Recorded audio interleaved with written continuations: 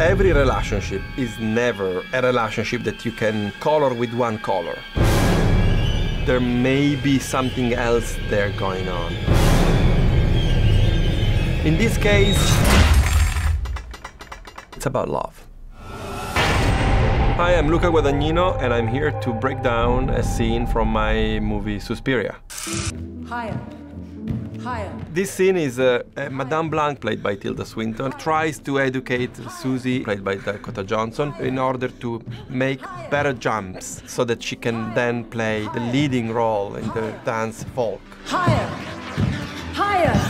Higher. Yeah. When you dance the dance of another. Now, I pause because the scene opens with a very swift pan. The point is that this was conceived as a long shot, and what happens always with my very beloved editor, Walter Fasano, I come to the editing room with all the expectations and the ambitions of these long shots, and then he cuts them for me. So this was already a cut. Anyway. You make yourself in the image of its creator. You empty yourself so that her work can live within you. Do you understand?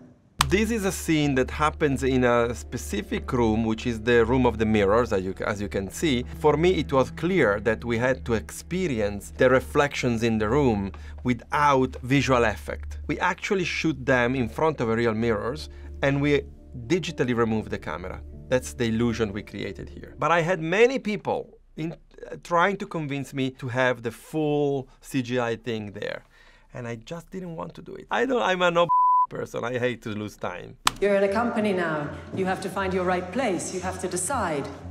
What is it you want to be for this company? The thing that I like when I do a space for cinema with my production designers is that we try to make it as real as possible. In this case, we found this hotel on the top of a hill in the city of Varese, which was completely abandoned. And on the left side of the frame, you had a big window overlooking the valley. So this is a wall that we added. But the columns that you see, those are part of the structure of the building. Everything else is made by us. Is it the head? The spine? The look of Madame Blanc, Tilda, which is always so fantastic, and I and Giulia Piersanti, the costume designer, we really thought of many icons in the world of dance in the 20th century, and one was, of course, Pina Bausch.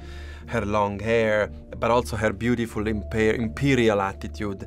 That's clearly something that is ominous, controlling, that has to deal with the idea of really making the other do what you want, but at the same time, clearly there is a very magnetic attraction between these two people, and there is a sort of twisted love happening there. I want to be this company's hands. I think in this moment is when really the bond is sieged between the two women. Susie Bannion says the hand.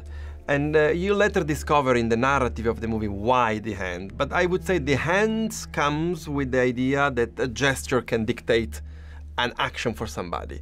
I would like not to say more because that would be a spoiler to something quite disturbing. Higher.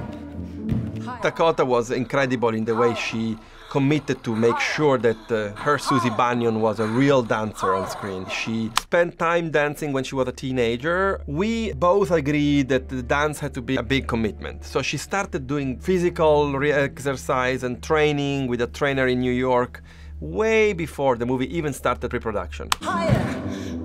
Higher. Here is a moment of transition that is very important, where all the witches are discussing about their future. They feel they are in peril of being extinguished. This scene was in the script written by the great David Kajanek, happening 25 minutes earlier than what is now in the movie. In combining this scene with Dakota and Tilda to feel a new energy in the meeting with a girl that comes from outside, it was greater to show a moment of progression and a moment of regression together, tied. And then something happens after this scene. Higher, higher, higher, higher, higher. This is very telling of what I like about cinema. She jumps and goes up in the air, finally, thanks to the editing. There is no special effect, no visual effect, no CGI. I believe we pull off pretty well the magic that is happening in that moment, that Madame Blanc make her jump up. And it's just a question of performance and framing and editing, and that makes me very happy.